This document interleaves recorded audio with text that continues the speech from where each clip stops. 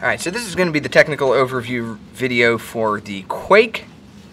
This is focusing on the mechanical portions. We covered the electronics and how to tuning in some other videos. So this is just going to be dealing with how to disassemble it, do any maintenance you might need to do on it and such. So we're going to go ahead and start with a 7/16 wrench, or driver as we have in this case. We're just going to loosen this up. And that lets us pull out the whole sliding mass and spring system. And for basic maintenance, that's really all you're going to need to do is take that off, lubricate your O-rings, these two O-rings, because they're the only two dynamic O-rings in the system, and you can put it back together. We're going to go ahead and break it all the way down here and show you what's inside in case you need to break it down further.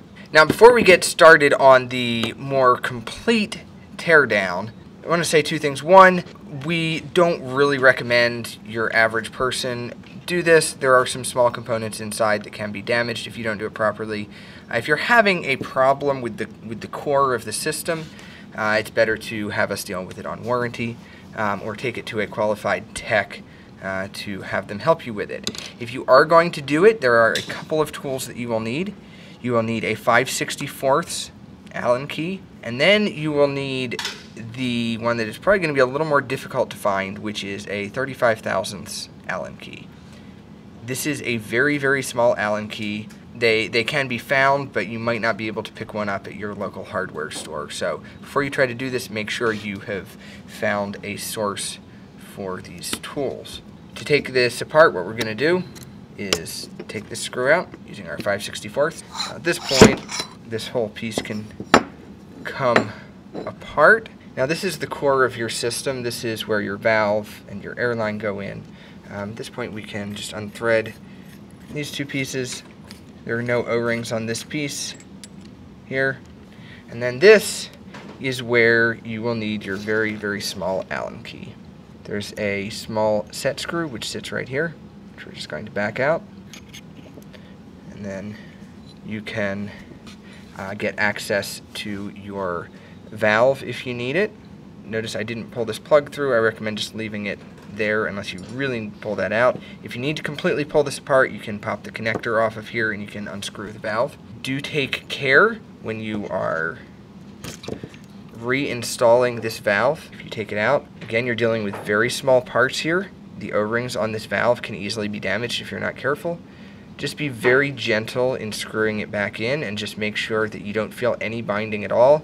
If you feel any binding, back it up a little bit and work it until everything goes in nice and smoothly. Lubricate those O-rings a little bit before you put them back together, again, just to make sure you don't damage an O-ring. Most people will never need to do this. Again, this is just showing you the full breakdown in case you need it. There are 3 O-rings on the body here. These are all the same O-ring, and if you need to replace them, you'll notice that there are actually 6 grooves. 3 of them are air grooves, and 3 of them are O-ring grooves. The grooves that don't have a port in them are the ones that get the O-rings. So you have 1, 2, 3 O-rings, and then you have 3 grooves that have an air port in them. Those do not get O-rings. That's that. We'll go ahead and put this back together here. Stick the airline through, plug the valve in.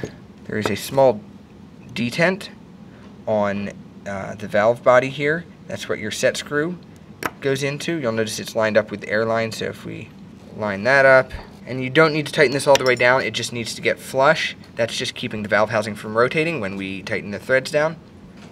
Go ahead and install this piece back in. Make sure you tighten that down, and then this can go back into your buffer tube. The threaded hole here goes on the bottom side of the buffer tube. That's where that little screw we took out at the beginning goes into.